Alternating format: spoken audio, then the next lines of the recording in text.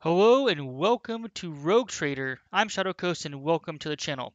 Now I don't know if it was patch 1.079 or 78, but when I tried to load my save files this morning in Rogue Trader, they did not load. They were corrupted. So we are going to outline a trick to resolve that for those of you using Steam. Now if you go to your Rogue Trader page, you can click on this gear or right click on it, go to Properties, go down to Installed Files, and click Verify Integrity of Game Files.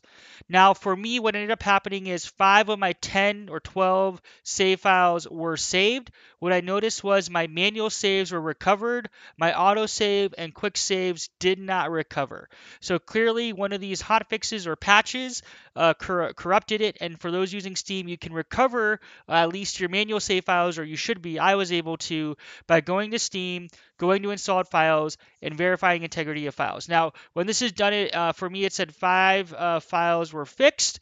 Waited a few minutes for them to fix itself, and then I was able to load my manual saves. So hopefully you found this video informative and helpful. If you did, please drop a thumbs up, and I hope to see you in future videos. Shadow Coast out.